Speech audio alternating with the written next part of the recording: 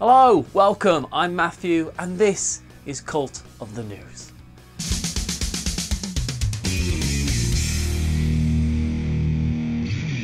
And first up this week is the announcement of Artisans of Splendent Vale, which is a Q2 release next year from Renegade Games, coming to Kickstarter this September. Long ago, according to the Board Game Geek page, a splendid streak of crimson fell from the sky and scarred the valley from the earth. Not unlike what happened in the Transformers, but also not like it. The foliage that the light touched grew wild and fierce, and the wildlife grew larger and more fearsome. Now, people from distant lands have come to settle in the abundance of the valley, and though separate, they eventually cooperate to share their knowledge in a new town called Splendence. So, the Artisans of Splendent Vale is a cooperative adventure game set in a magically unique land, and you, as a troupe of artisans, will explore the beauty of the Vale while honing your individual crafts, overcoming challenges during tactical action stages played out on a specialised grid map. And all this while experiencing individual interludes to build your story separate from the group's collective tale in a game that claims that the key to success will be teamwork and careful strategy. Though my personal key to success has always been deception. Nikon. What's interesting to me about this one, other than the fact that it looks rather beautiful, is that it's from designer Nikki Valens, who has worked on an abundance of titles while at Fantasy Flight, including Mansions of Madness, Eldritch and Arkham Horror, and Legacy of Dragonholt. So there's some pretty impressive narrative gameplay pedigree coming before what looks like a new heartfelt opus in Artisans of Splendent Vale. And now, since we actually forgot to write a segue into this episode's ad, here's me to say that this episode was made possible in part by the secret Avengers extension for the Versus System 2-player card game from Upper Deck. The Marvel Civil War rages on, but help has arrived in this second issue in the Civil War story arc for the Versus System 2-player card game. This set bolsters Captain America's resistance forces, including the raw, unbridled power of the Young Avengers. You got your Luke Cage, whose bulletproof flesh means that he can take a pounding and still come out pounding. And he's also joined by the arrow-aiming Hawkeye, who packs a special bonus, especially when making ranged attacks. Then there's the Wiccan, who can remove counters from his allies by harnessing the awesome power of voice. Assemble your team of secret Avengers, join the battle, and field their power in your hands with 55 playable cards and a handy-dandy little rule sheet. All available at the friendliest of local game stores and by following the link in this video's description to upperdeckstore.com. Next up is all about Restoration Games, who took it upon themselves to make a bombardment of announcements like they were going out of fashion.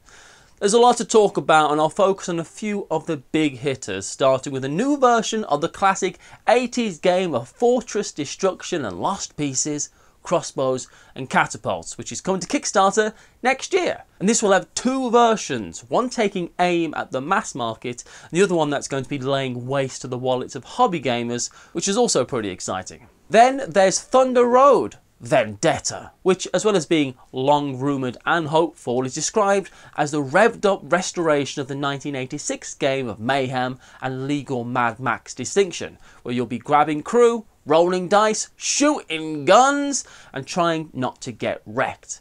But the new version has what they are calling exciting additions, with random hazards as well as a whole modernised way that damage will work, which involves drawing damage tokens that could send you careening across the board. And there's more game choices with dice assignments, a command board, repairs to be made, nitro, and something called an attack copter, which sounds reasonable. And then there's Unmatched Battle of Legends Volume 2, which was announced, featuring 4 new fighters taking the stage, including Yenenga, the 12th century warrior princess from the Ghana region, Achilles, the mighty Greek hero, Sun Wukong, the mischievous monkey king, and of course, Bloody Mary crawling out of a spooky mirror, which I personally am into.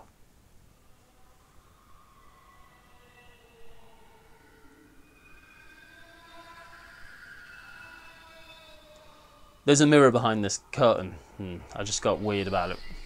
And while this Unmatched set was something we expected, what I didn't expect was a digital version of Unmatched coming from a partnership with Akron Digital, launching in December across platform. And this is hugely exciting for me because I love the game and I love playing it against far-flung friends in a tournament to the death. It's my kind of fun, possibly in some type of legally distinct Thunderdome. Fire and Stone next, and what makes me want to talk about Fire and Stone is because it's coming from Pegasus Spiel and it's designed by Klaus-Jürgen Werder, who designed Carcassonne. Frustratingly not yet even on Board Game Geek as of the time of this recording, Fire and Stone is a game of prehistoric humans moving out of Africa to create settlements as they span across the globe. And as you migrate, you'll have to explore random location tiles in order to gain new skills and abilities. It's for 2 to 4 players, it takes a global view of the events as you place workers, look after your resources and go after hidden goals. It looks cool. If Klaus-Jürgen Werder made it, it's a game that I'm interested in, so it's a game I'm interested in. And next up we have Chaz, or as I like to call him, a knockoff, cheap imitation, third-rate Richard Gere, with a whole other type of board game news story. Thank you, Matthew. Apology accepted. Now, I am a lover of all sorts of board games, but one type of game that I hate are pirate games. But no, I'm not talking about games in which pirates swashbuckle their way across 7 salty seas. No, those games are actually quite fun and they put a rainbow of smiles upon my tummy. Now, the pirate game that I'm referring to is counterfeiting. Specifically, the counterfeiting of board games, a problem for consumers and publishers alike, which has been festering on retail websites, including Amazon.com, for years. I once worked in customer service for a board game publisher and was astonished at how many emails we received from people complaining that the brand new board game they just purchased online was missing pieces, had printing errors, or was constructed of sub-quality cardboard that suffered from a condition referred to in the industry as falling apart immediately. But the worst thing was when I, unfortunately, couldn't help them. Because the problem product they purchased didn't actually come from our company. It was a counterfeit, being surreptitiously sold by uncreative, obnoxious crumb weasels who, if you think about all the trouble these hooligans go through to eke out a few bucks by recreating, printing, and shipping an inferior imitation of someone else's product, would probably, just make a lot more money by simply just running a Kickstarter for their own game idea. But no, that would require a modicum of actual effort by these jerks who are apparently incapable of expending even the minimum creative energy necessary to make a constructive contribution to the gaming hobby. So instead, these irritating imposters would rather burn their time and resources reverse engineering another game's rules, graphic design, components, form factor, and print materials just so they can sponge a little bit of cash off unsuspecting consumers. So what can be done to deter the damage that these crappy cardboard con artists inflict upon our hobby? Well, fortunately, several things. Within the last year, online retail giant Amazon has established a counterfeit crimes unit dedicated to pursuing cases such as these,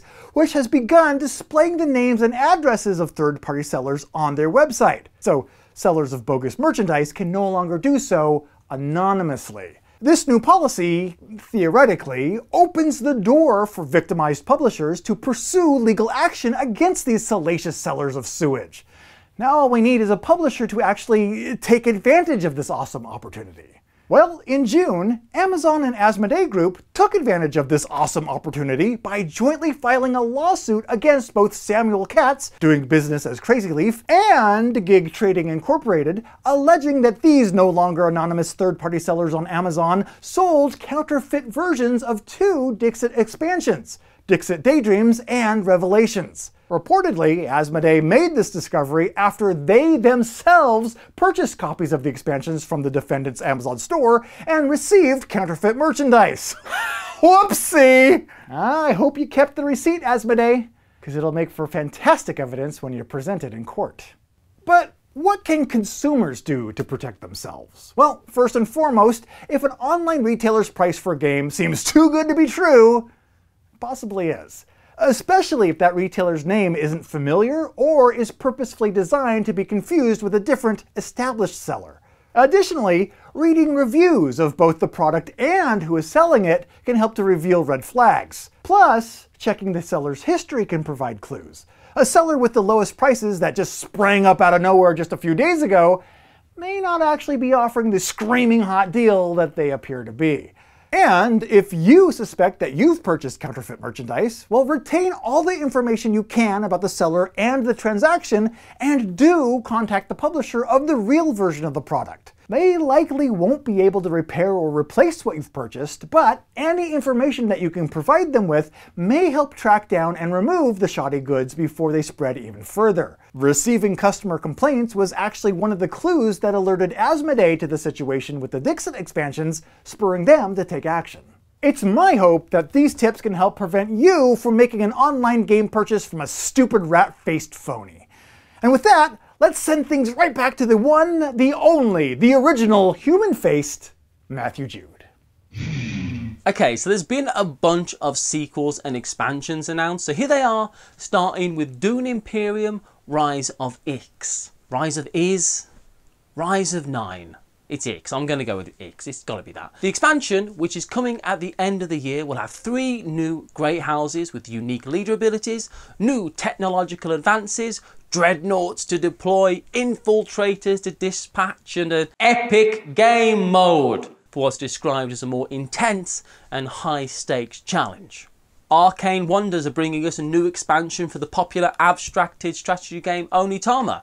And Light and Shadow is the 3rd expansion for Onitama and will feature a new way to play and a new type of pawn called the Ninja, who moves secretly and hidden from your opponent until it strikes. It has 2 ways to play, including a brand new asymmetrical game mode where one player has 2 ninjas moving in the shadows and the other has a more classic setup with some lanterns to use to light up the board to expose the ninja threat. This looks like a real shake-up expansion to the game, so you can count me in. Next is Gloomholdin, which is an 18-card, no table needed version of Gloomhaven. It's a version of Gloomhaven that you can play just in the palm of your hands. And Gloomholdin has its own plotline, so you won't be spoiled in any of Gloomhaven's campaign details, but it's not an official Cephalofair game. It's a fan-made online labour of love, though it does have the blessing of Cephalofair, who even granted permission to use the original Gloomhaven art, characters and lore. It's a free print and play handheld adventure, and frankly it looks like it was made by a genius whose name happens to be Joe Gliffle, and I wouldn't be surprised to see this design take on a more official iteration at some point in the future, maybe even with a different theme.